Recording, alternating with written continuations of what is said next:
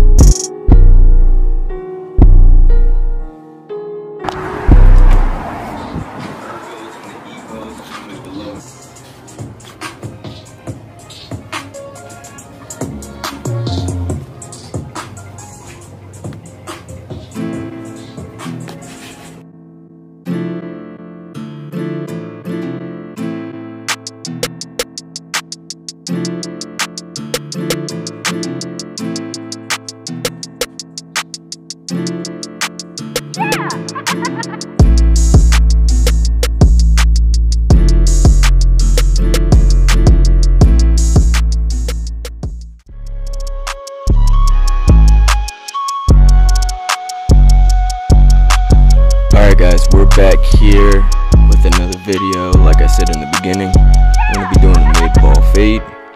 So the first step that we're going to do is we're going to come in with our clipper all the way closed with the one guard. In this case, I'm using my Wahl Premium one guard all the way closed on the Gamma ergos, and I'm coming with the grain, and this is just to debulk the hair and give you a clean canvas in order for you to work with, and also helps you identify all of the imperfections in the hair, such as cowlicks and things like that. So always start off by debulking the hair. That way it gives you a better canvas, a clean canvas in order for you to work with. So that's why I'm coming in with the one guard all the way closed with the grain to debulk the hair and bring it down to that desired length that I'm looking for.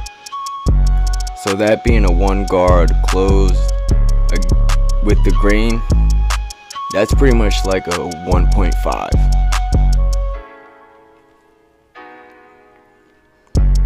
And as you guys can see, now it's all debulked.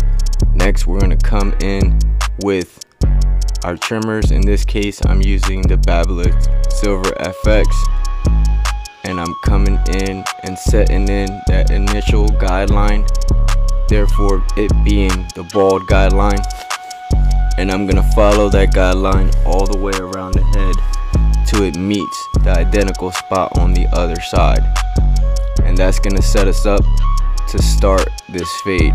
Try to keep this line as clean as possible, since this is the line that you will be following for the rest of the fade. Once you have your line in, then you're gonna come back behind that and debulk all the hair underneath, I know the detachable clipper guys are gonna kill me. Why are you using your trimmers to debulk the hair? I don't know, it's just how I like to use it. Sometimes I will use the 5-0 to debulk, but it doesn't get as close as the trimmers does. So that's why I like to use the trimmers to debulk the hair, as you see here.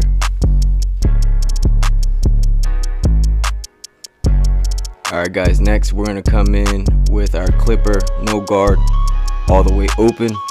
We're going to set in that initial guideline about ½ an inch from the first guideline, being the ball guideline, and we're going to follow this all the way around the head, trying to keep it consistent and even as possible all the way throughout the head. That way it keeps our fade consistent as well. So follow that all the way from the side to the back to the other side until that guideline is set in all the way.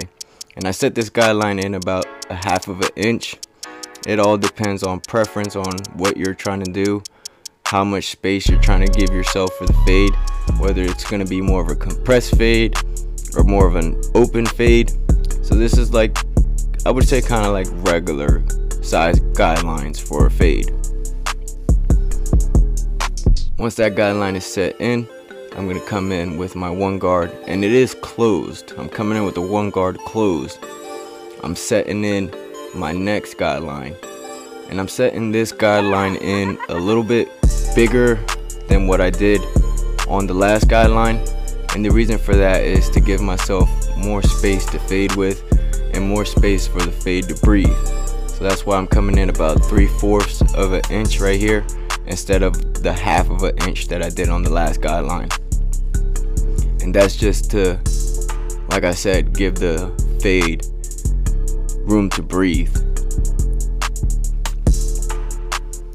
Once you set your guidelines in, you're going to come back behind that with your clipper all the way closed, and you're going to attack that bottom line. You're going to attack that bottom line, start under the line, start under the line and flick to the line. Yeah, it looks like you're creating another guideline, but that's fine, it's going to blend out. Then you're going to come in with the clipper halfway and blend up another halfway above where it says, you see there. Once you came halfway with the clipper halfway on the guideline, after you come in halfway, then that's when you're going to come in with the clipper either all the way open or 3/4 of the way all the way open. It all depends on the hair and how it's fading, but usually I come either 3/4 of the way or all the way open in order to take out that initial guideline. And the reason that I'm fading each side first is for the sake of the video, because usually I just fade all the way around. Alright guys, here I'm coming in with the half guard, and that is all the way closed. We're going to follow the same steps that we followed on the last guideline. We're going to come in with the clipper all the way closed, then we're going to come in with the clipper halfway, then all the way open.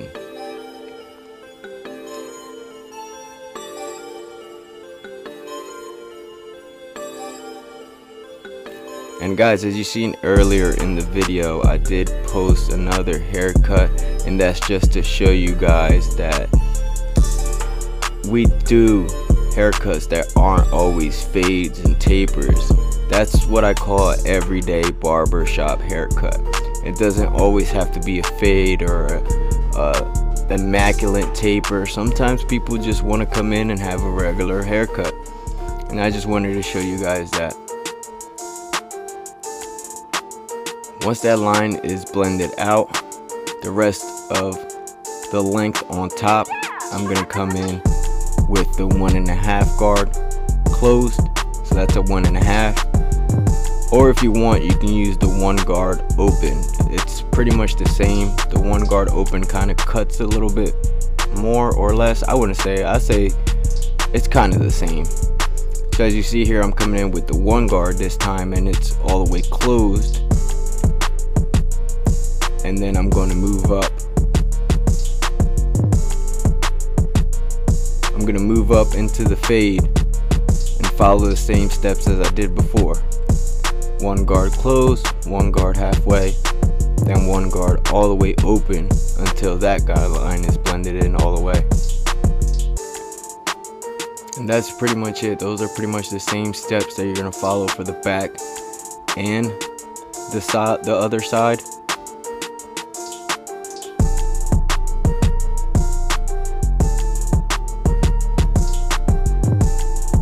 And as you can see here, I'm doing a little bit of detail work as I go. I will come back later and do a little bit more detail work for whatever dark spots are there or any imperfections that I see in the fade. But I try not to spend too much time doing detail,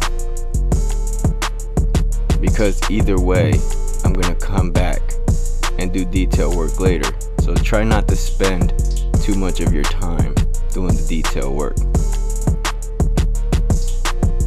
As you can see, I'm using the corners of the blade, and then I'll switch to the whole blade depending on which area of the fade I'm in. And here guys, I'm gonna just speed it up a little bit and show you the back, how it all comes together when you follow those steps, and you guys can see it come to life.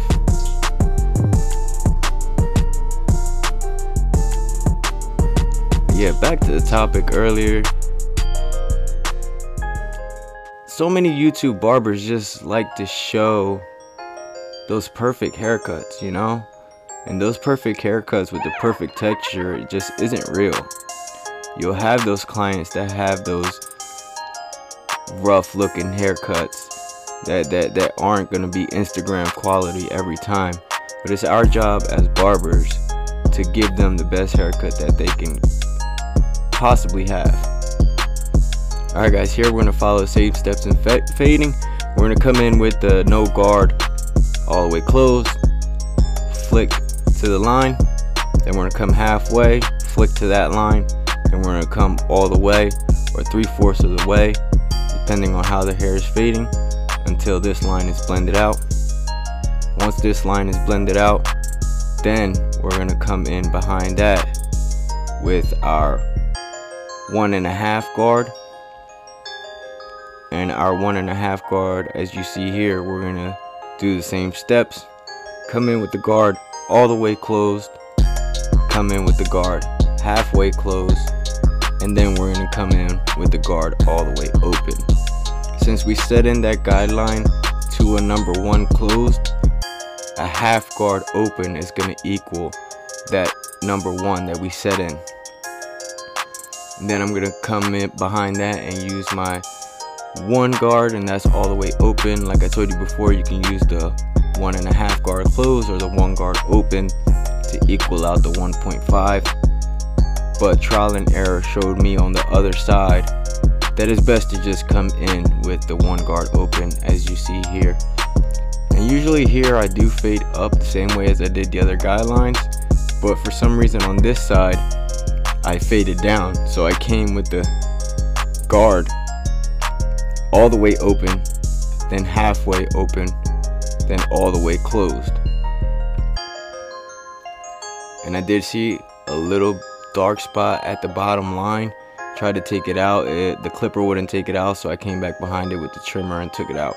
Sometimes you're gonna have to use the trimmer, because whatever you set the guideline in with is the same way you take it out, unless certain clippers, when there's zero gap, will take that line out. And that's pretty much it for the fade. The next part that we're gonna do is we're gonna prepare his front taper, or whatever you want to call it. I call it the front taper, because he does get it disconnected from the rest of his hair. And I'm gonna prep myself for the lineup by coming in with the clipper 1 guard all the way closed, and I'm coming with the grain of the hair and preparing myself for the lineup. Once the hair is all the way knocked down to the desired length, I'm going to come behind it and apply spritz to hold the hair in place. Also, I'm going to use the blow dryer to make the spritz lock into place. And now, as you see, I'm coming in with my Stylecraft Gamma Evos, and I'm going to start at the middle of the hairline and work my way to the corner. I didn't go across the other side because I didn't want to have my body cover the camera, that way you guys can see. So later on I'll come back and do the other side, but on this instant I just came from the middle, worked my way to the corner, and then I'm gonna do the vertical bar next. And when you're doing the vertical bar, try to keep it as natural as possible. Try not to push the vertical bar too far back, because there is a such thing as pushing back the vertical bar, and when their hair grows back, it's just not a pretty sight at all. And guys, as you can see with the sideburns, I did leave some of the hair on the sideburns, but I'm gonna come back with my clipper and kind of blend out the top of the sideburn into the fade. That way we can give the point on the sideburns a nice transition into the fade and still keep it dark. Detail work. Alright guys, now here is the other side. Like I told you before, I did it this way for the sake of the video, that way you guys can see what I'm doing.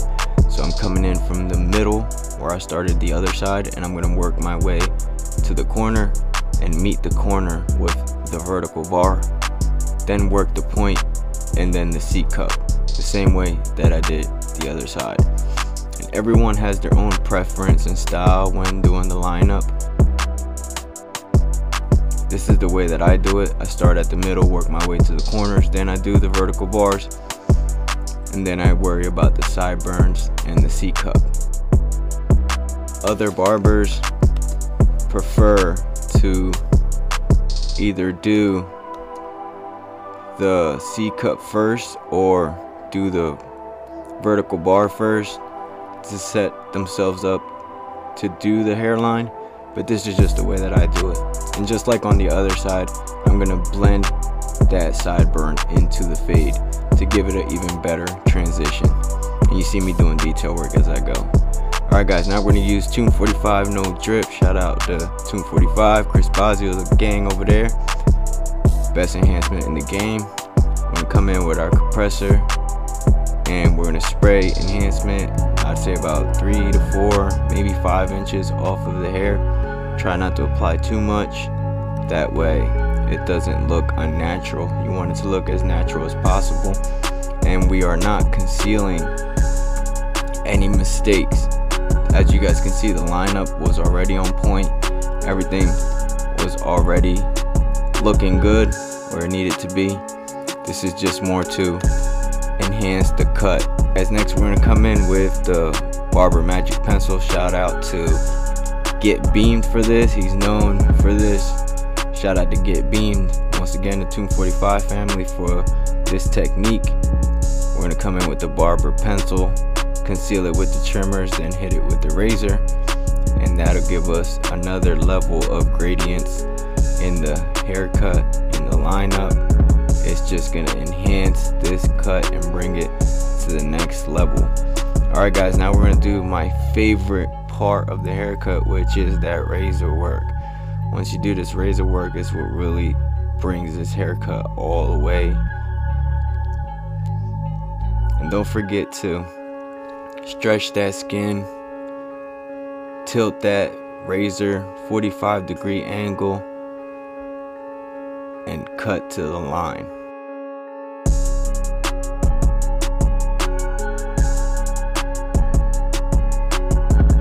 Here I'm doing the hairline, also the vertical bar and the C cup. Everything that I did with the Magic Pencil, or everything that I did with my trimmers to do the lineup, I'm gonna come behind that with the razor, stretching that skin as you see, and attacking that line. Stretching, attack as I go. I stretch and I cut, and that's how you bring this whole haircut together with the razor.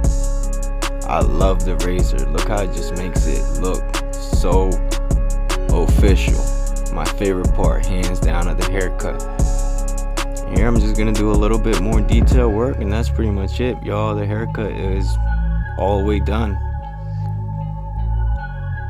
Tell me what you guys think.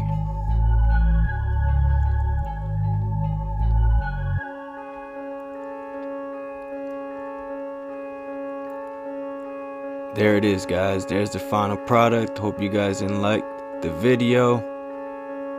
Don't forget to like, comment, share, subscribe. Hope you like the haircut. There it is. Yanni signing out.